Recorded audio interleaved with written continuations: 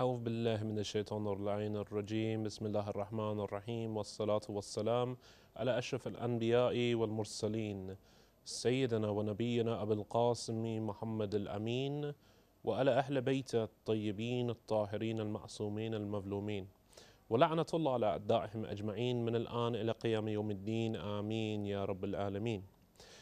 Dear respected viewers, thank you for joining us once more live here from the holy city of Karbala, in which we are returning back to our discussion. Of course, this is your show, Back to the Basics, live from the Imam Hussein television network, in which we will be continuing to discuss our basic general thesis, that there is an appropriate method by which we can engage with others appropriately in discussion, which is both respectful to the akhlaq, to the ethical disposition of our school of thought, but also quite respectful of the individuals that we'll be speaking to. But nonetheless is constructive and wastes neither our time nor theirs. Over the past few weeks, we have been discussing a general layout of what a worldview is, what a worldview looks like, and the big questions that a worldview would concern itself with. We thereafter moved on to look at some practical examples of how we would apply this framework. And the first question we asked was about the value of intellect. But in order that we did not enter into such deep water, which would have been quite difficult for the viewer to cope with, without understanding practically where this series might be heading, we took a brief pause and we applied these steps practically to the Salafi school of Islamic theology, where we found that the school was certainly lacking in its ability to offer us any intellectual growth or indeed any good reason to trust the human intellect. Thereafterwards, we moved on to the real beginning of the discussion, namely where any worldview discussion should begin. The question of whether or not a God exists. And of course, we looked at the atheist worldview. Of course, for those who might be confused, they can refer back to previous episodes where they would see that why I keep referring to atheism as a worldview as in distinct contradiction to those who maintain that it's merely the absence of a belief in a deity.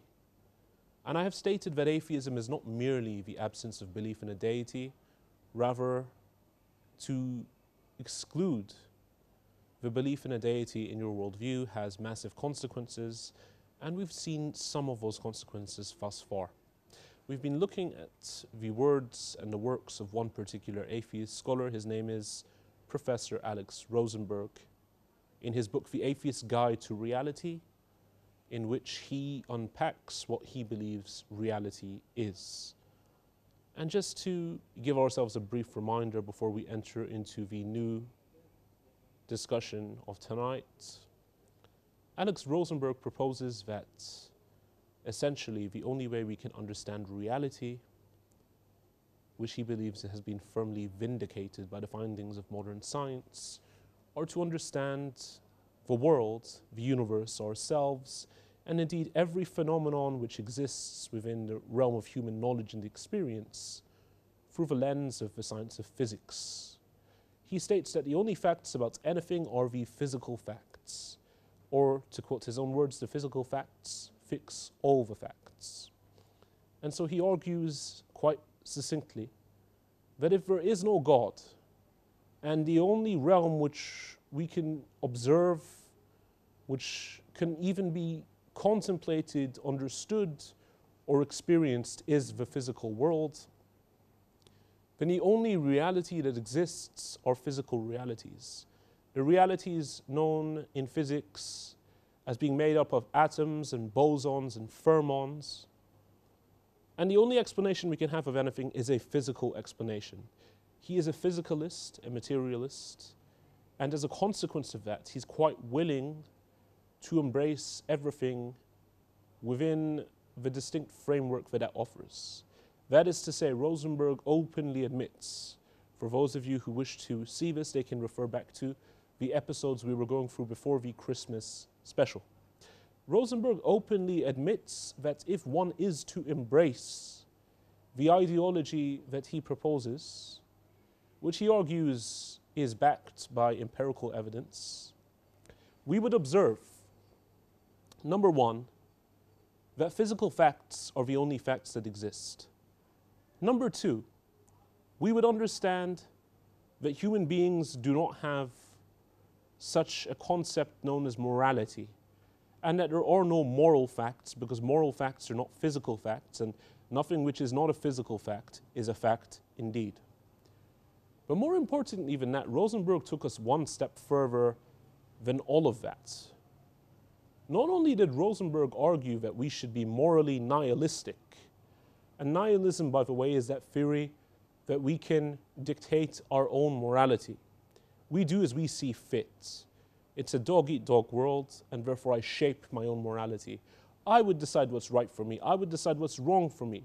This is the worldview as proposed by Rosenberg when it comes to the field of human ethics and morality. But when it comes to more than just ethics and morality, Rosenberg has an even more disastrous thought, which, of course, we believe is the very crux and the very Achilles heel of the atheist worldview. Rosenberg argues that because everything is physical, and in a world where everything is material, there is no decent explanation for the concept of a thought. For certainly a thought is not material. Rosenberg decides to actually just destroy that whole process known as thought. He argues that when we believe we are processing a thought, when I believe that I'm thinking about Paris, or about Mecca, or about Karbala, I'm not really doing such, but rather what is being projected onto me is an illusion. He gives the example of a movie and states that it is like a show reel or a reel of film which has been filmed of actors performing certain scenes, that a thought is like a movie being played in my head. It's a series of still images being played in the right direction. Now, of course, this is Rosenberg's ideal of a thought. And so he argues that thinking about anything is an overwhelmingly powerful illusion. To quote his exact words, when dealing with the possible objection that reality, if Rosenberg doesn't believe in such a thing as thought, then what is going on when we read such a book as Rosenberg's? Are we engaging in a thought process whilst reading his book? He states the following on page 193. This book isn't conveying statements.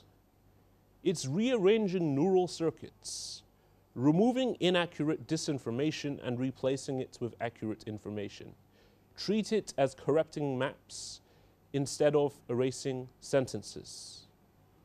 So Rosenberg's new revisionist view of the very thought process of human beings has disastrous consequences in regards to the act of thinking, writing, reading, speaking, interpreting, reasoning, and any other activities which involve the concept of intentionality or aboutness. But the problem with this is, if we as human beings all perceive a reality which is external to us, if we were to discuss the concept of aboutness as human beings together collectively as people of intellect, we would see that everyone assumes that there is aboutness about our lives. We assume that when we have a thought about something, we genuinely had that thought.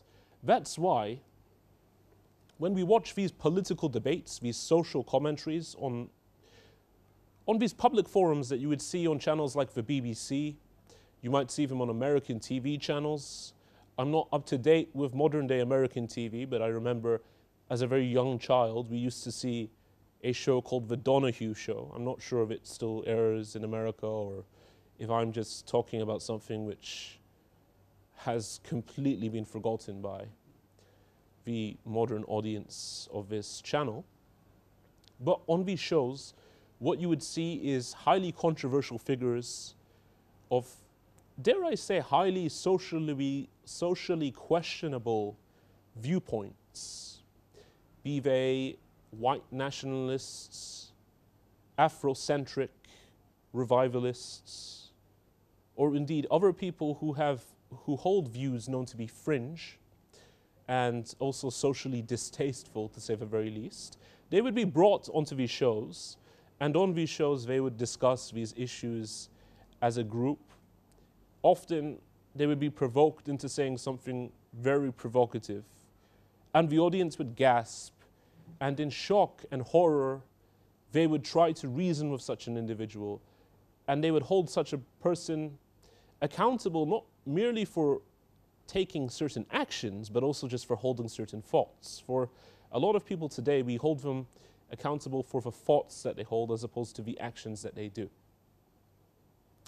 If what Rosenberg is teaching us is actually correct, then essentially we live in such a disastrous world that such things where we once held people responsible for what they believed, and we once found it grotesquely immoral that someone could be a racist, someone could be a chauvinist who opposes women and everything, someone could be many more other disgusting types of crimes which people commit in their minds.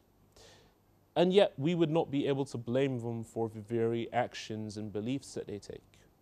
Because we would say, oh, you see, it's not really his fault. He doesn't have a choice in it because you see, there's no such thing as thought. Now, of course, I know that in the criminal justice system, there are those who believe that this is a legitimate argument. In future episodes where we discuss the moral arguments, I will cite to you certain advisors who have written to the very judges of the legal systems, and particularly in the case study I'm thinking of, it was in America, where they tried to argue that, look, we need to start showing more leniency towards the criminal when we put them on trial. We can't judge them with the harsh standards that we once used to. But the problem with such a series of thoughts is, if you're writing to the judge saying that the criminal did not have any choice in determining the action they would do, because you see, people don't have a choice whatsoever, and in reality, they were forced to by the series of physical events which occurred prior to that in a domino rally sort of effect, then what you're essentially assuming is you're assuming that the judge is free from that process where there's not a domino rally effect causing her judgments as well. And more importantly, you as the independent researcher are also assuming that there's no domino effect causing a bias in your judgments as a researcher too. You see, what this does is it makes rationality impossible. And anyone that wants to cut out rationality, be they the modern day, new age, materialist, physicalist, atheist, or be they the Salafi, who argues that we suspend rationality entirely when it comes to their demiurge type demigod equivalent of a deity, we would understand that this is impossible, because what are we doing here? We're coming to the table to reason. Now, dear viewers, thank you for bearing patiently with me. I just ask you to bear quickly with me for a few seconds. We're going to go for a quick break. Wassalamu alaikum wa rahmatullahi wa barakatuh.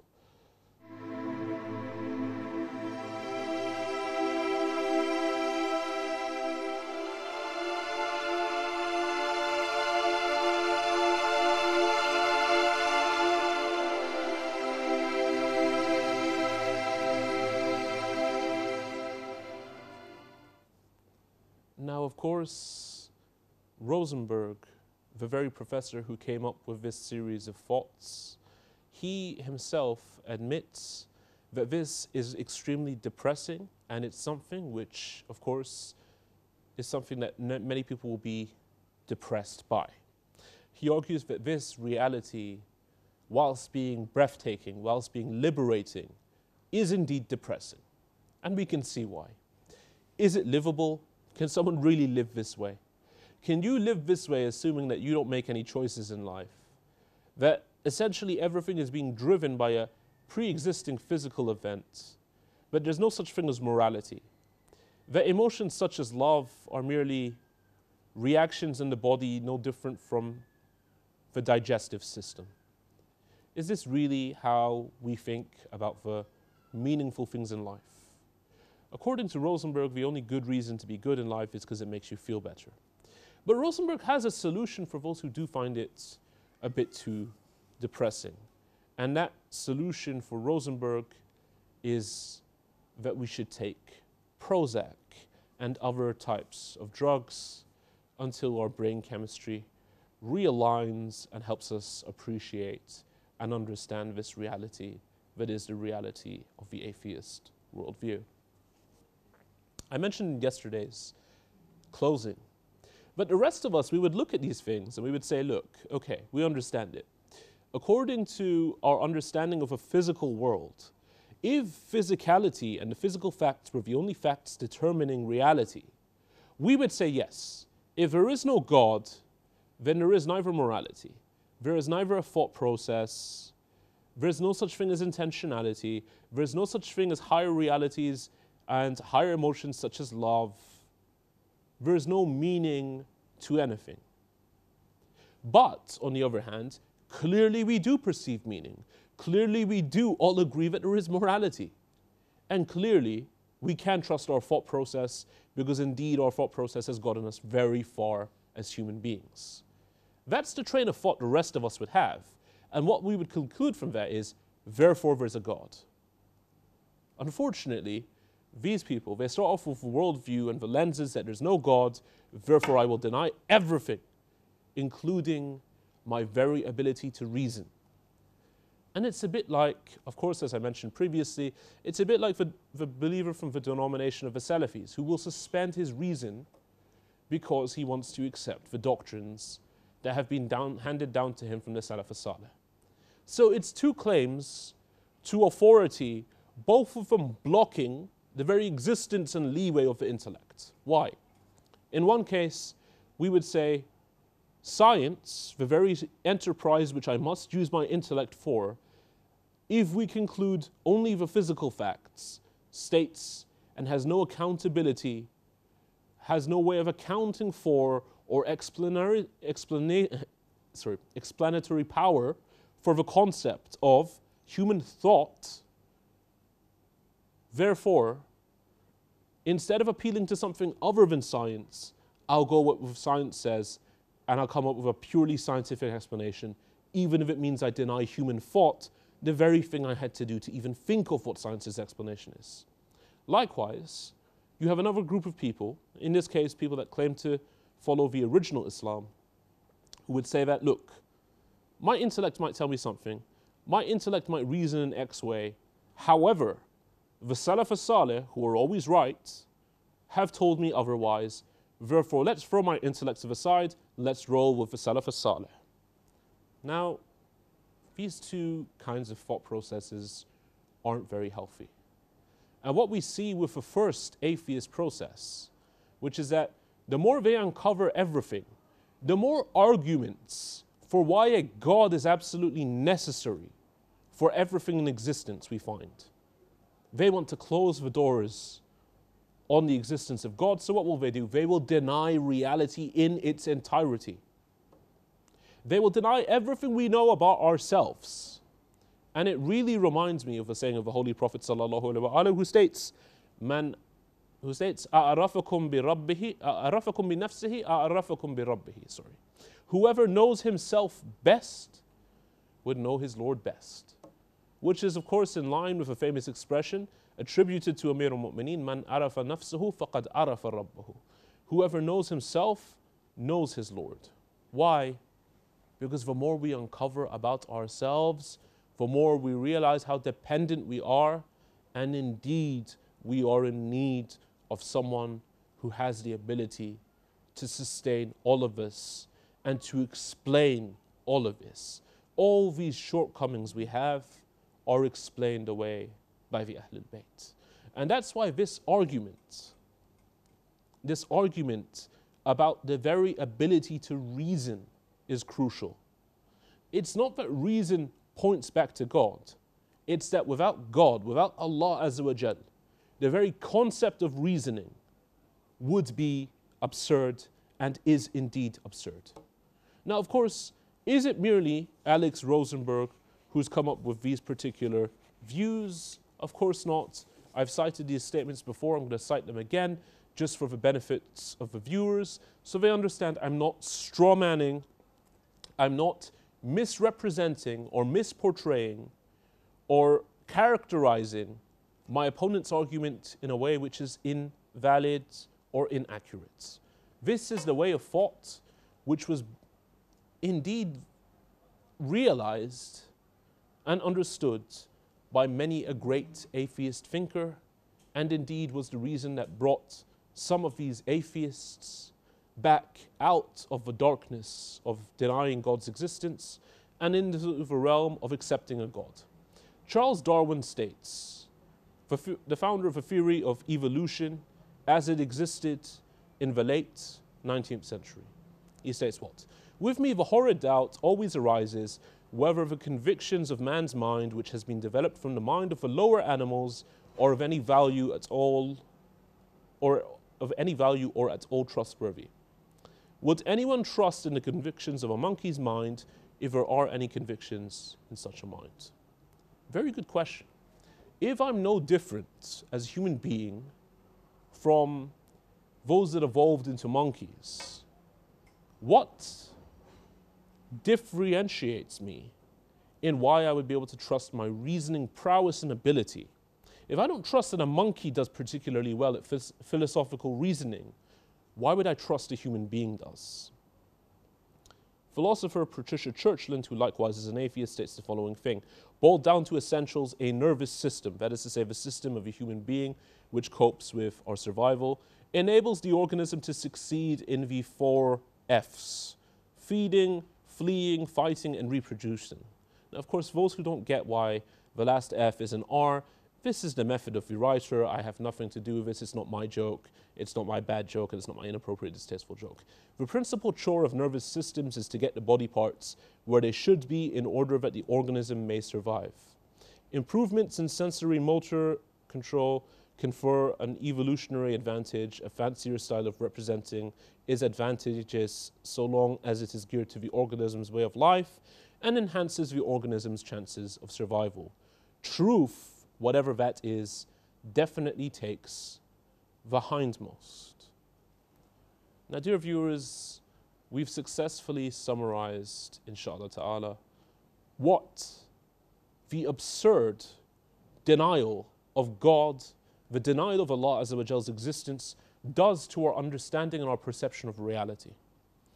This is not my words. These are not things that I have stated or a natural consequence. These are words taken from those who are proud proponents and defenders and people who wish to propagate the message and worldview of atheism. Now, of course, if we want to go with that route, we can deny everything. And of course, again, it's like shooting yourself in the head. It's really playing Russian roulette with all 6 bullets loaded. It's a bit like Salafi theology. But for those of us who want to take our religion and our life and our experience seriously, there is another option. And that option is, of course, I confer to you the existence of a creator who has made everything in perfect harmony and balance, and that is Allah Azza wa Jal. Dear viewers, thank you once more for joining me, and we'll continue tomorrow with our analysis of the Imam's narrations on the Aql. Thank you so much. Wassalamu alaikum wa rahmatullahi wa barakatuh.